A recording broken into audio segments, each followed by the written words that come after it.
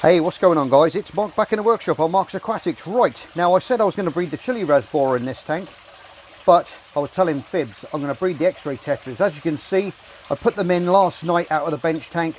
She's very, very heavily pregnant, full of eggs, sorry, and I've got 2 females in there and 1 male. Now they're already showing signs of breeding. I've put some live baby brine shrimps in there. That, as I always say, kicks things off. They have a good feed. First light, I've just turned the lights on and they're all going to go around scoffing all these little things, and that normally kicks off the spawn. I haven't done anything special with this tank. This is a low pH tank anyway, okay? It's got a pH in here, I would say, of around 6.5, 6.6. It's got a buffered substrate in there, shrimp substrate. We've got a lovely carpet of Monte Carlo in there. That lovely little tree which I've made about, I don't know, about a week ago now, up in the corner there, with some Riccia for the foliage and a Nubius at the back, little sponge filter which is obviously all cycled, the tank's cycled, and everything's looking good. Now I've been feeding these guys up like I always feed my bench tank up, because I'm always breeding things for you guys, putting things in there, and as you can see she's nice and chunky. I think it's the little one that's going to breed more than the big one though, to believe it or not. She's the one that's showing more signs, and he's showing more signs of interest. Now you can see the male, he's a lot thinner there. He's the one displaying, just chasing around. And the females, you can see the X-ray tetras. You can see she's got a lot bigger, well both the females have got bigger body cavities to hold those eggs and produce the eggs. And obviously that one female there stands out because she's very full of eggs. But we're going to see if they'll go. Maybe they'll go. Once one of them starts, that hormone will be in the water and that normally kicks them into breeding. But we'll see how we go in the next hour or so. I've just made myself a nice coffee. If you're new to my channel guys, hit the old subscribe button and that notification bell for up and coming videos, and I sure would appreciate it. It means a lot to me and the channel, and it's great to have you guys on board. We're nearly at 20,000 now. We're only about 50 or 60 away for that JBL giveaway as well, don't forget that. Really excited about hitting 20k and onwards and upwards for the channel. Just hopefully I'm putting all this stuff out there for you guys so you can breed stuff, go back.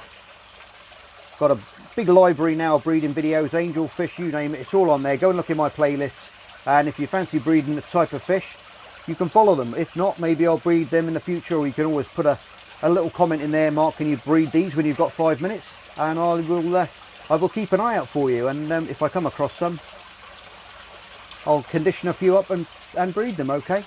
But these guys are looking like they're gonna spawn. They're they're quite big spawners, X-ray tetras. But as you can see, I've got no media in, no spawning mop in there. Well, the reason for that is we've got that carpet of Monte Carlo, so the eggs are going to drop in between all that and get lost in amongst it. There's a few shrimp in there, but like I've said on previous videos, you don't really need to be worrying too much about the shrimp, because they'll eat dead and decaying things, but they're not too fussed on live living eggs.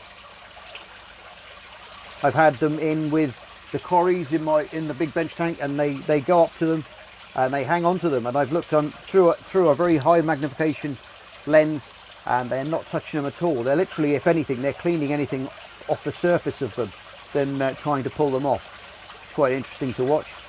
They may ingest some of these very, very small eggs, but it's going to be very, very small, the amount that they're going to be taking. Oh, I thought they were going to go then. As with tetras, they come together, bump together. The male bumps her, which squashes out a few eggs, and he will release that sperm, and they'll fertilise, and then they'll scatter all over the bottom there. And hopefully they won't go behind the trees and do it. They tend to do it at open water or mid-water.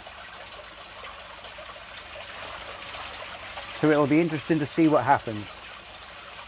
Like I said, I've done nothing special with this tank. Temperature's 27 degrees. And it's a pH of around 6.6, 6.7 I would say, somewhere around that. I wouldn't worry too much about pHs. As long as it's not up in the 8s, you haven't got to worry too much.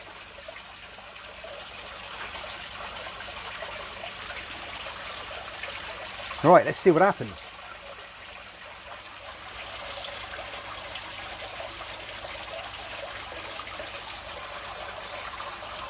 And if I miss anything out, guys, as always, leave me a comment and I'll get back to you. It may take a while because obviously the more videos that I'm putting out, I've got over 300 and I don't know how many videos I've got out there now, but I get comments from nearly the first one all the way to the latest one. So I mean, I end up with a lot of messages every day to go through, and it's getting more and more all the time. But I do try and get back to you as much as I can. I'm sorry if I miss a few of you, but if I answered, I think, every single one of the questions, I'd never make any of these videos for you because I need to be spending time doing this. But if it's a serious question you want me to answer, get in touch and I'll do my best to answer it for you, okay?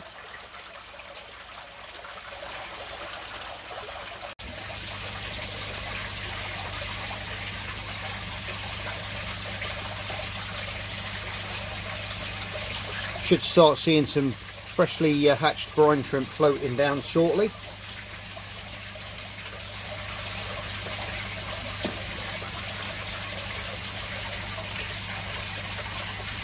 A little bit of courtship going on there. Now I got one male in there and 2 females. There is another male in the back somewhere, but I think he's been outcompeted by that male.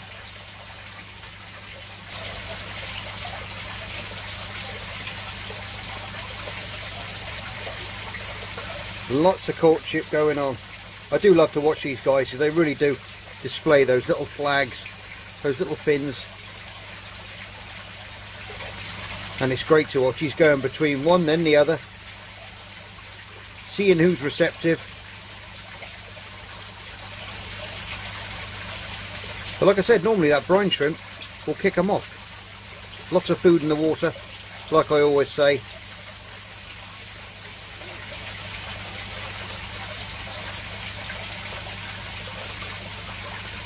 And she's heavily laden with eggs.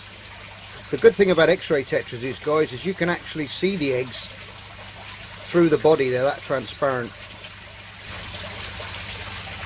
And as you can see, I've got no spawning mop in there because I've got that lovely carpet of Monte Carlo, and the eggs are going to drift down in amongst that and they're going to hatch out. So that's basically a spawning mop in itself. So I haven't bothered putting any spawning mops in there because that's going to do the job grand.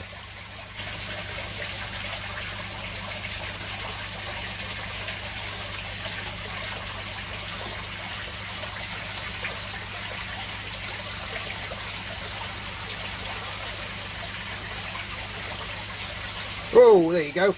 Beautiful big cluster of eggs there, falling down behind the sponge filter there. That was a lovely little cloud of spawn there from the X-ray guys, the X-men and women, I should say. Now that pheromone will be in the water now, so that will really kick things off.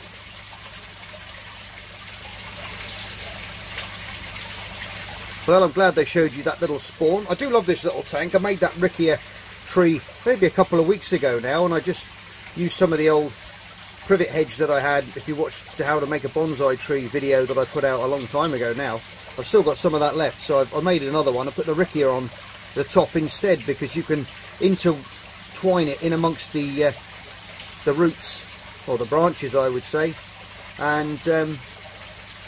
and it will, because Rickia floats, it'll anchor itself to the wood eventually.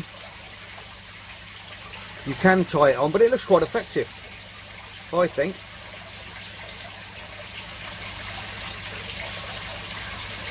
Let's have some more spawning, please, guys. Now you're going to wonder about the shrimp in there as well. Now, like I've said in previous, some of the shrimp may have some of the eggs, but these are heavy spawners, and some of these are going to go right down the bottom inside and underneath the leaves of the Monte Carlo, so they're not going to be found. But I would have thought some of them will be found, but shrimp tend to eat the rotting, dead, decaying eggs, so they do a good clean-up job as well. So if you've got shrimp, I've said it before in other videos, in your tank with your fish, don't panic too much.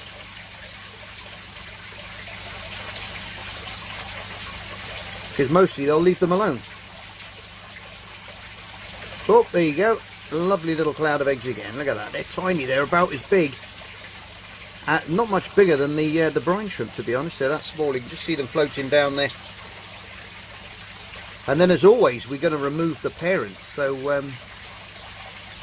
and basically, guys, with this, what I've done is I've done no special treatment for this at all. Now, we've got a lowered buffer pH in there anyway. Temperature's around 27 degrees. And I've done nothing special. Like I said in a lot of my breeding videos, guys, a lot of people chase parameters to breed things, and I've found over the years you don't really need to be doing this, because it's nice to drop that pH from your normal tank, a couple of clicks down. But you'll find if your fish are spawning in your tank and it's 7, they're used to those conditions, okay? So there's no mad rush to go out and lower pHs and do massive things. You've only got to lower it a little bit, and by just putting leaves in, I find, and lowering that with the tannins, that'll lower that pH slightly, and it's just that slight drop of pH, that added help from the antibacterial, antifungicidal properties that leaves, catappa leaves, oak leaves and things, and alder cones have got, which will just give that extra boost, stop those eggs from fungusing up, and you'll be away. So really, I always say, keep your eye on your fish, watch your fish, and they'll tell you what's going on. Now, when you see them early in the morning spawning, just do a quick water test on your main system just to see what it is. Have you added a bit of wood? Have you added some more plants? Have you added this? Have you added that? And make a little note of the things you add. And that's what I do, and it's like a little tick-off list, which I do. Oh, I thought they were going to go again then. Just do a little checklist and write things down. There we go. Boing. Not so many that time. But yeah, just make a little list of things that you want to watch, that you want to watch out for, anything different you've done, if you've done a big water change. But just jot these little things down, and you'll find that you'll work these little systems out. Every tank's different. Obviously, water's different from where I live to where you live. The pH will be different, harder, softer. Now they're going behind the plants to breed.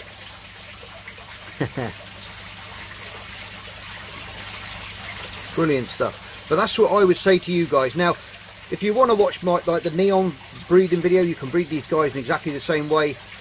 There's various ways you can do it. Now, I've always found the way fish are these days with the captive breeding, and I mean, these are commercially bred now, and they're millions, and by using hormones, and they use all different methods of doing this this breeding in these big commercial places, and they and I find that now they're not as hard to breed as they used to be. Going back a lot of years now, when you got Tetras and different things, they were all from the wild, so they were used to those conditions. They were a lot harder to breed, and you really had to take your time in getting things right for them to get them to breed. They'd stay okay, they'd live okay, but to get them to breed, you really do have to, well, you did have to mess around with the parameters a lot more. But he's still eager, that little lad. He wants to make some more babies. Look at that. Go on, mate. Now she's telling him, go away. But look at my fins, they're beautiful. I don't care. I've had enough. I'm coming back now.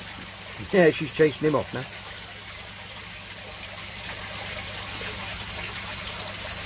It's fantastic to watch, it really is. And like with all my videos, get that paramecium, that infusoria culture, always get that ready beforehand, okay guys, because these are super small and they need that micro life. Or you can use rotifers as well if you fancy doing that. You can breed some of those guys as well. But I find that the infusoria cultures are a lot easier to make if you don't mind stinking out the house for a few days. Like I said, use banana. Go back and watch the infusoria video that I put up, and I'll show it. It takes you back step by step how to make a culture up. Anyway guys, I'll get back to you when we've got some fry in the tank. I'm going to give these guys probably another half an hour, have another coffee, and then I'm going to get these guys out, put them back in the bench tank, and then we can wait for these little babies to hatch, and then I'll make part 2. And as always guys, you're all stars, thanks for tuning in to part 1. Love you loads, take care, and I'll see you on the next episode of Marcus Aquatics. Bye for now. Just me and my guitar. you.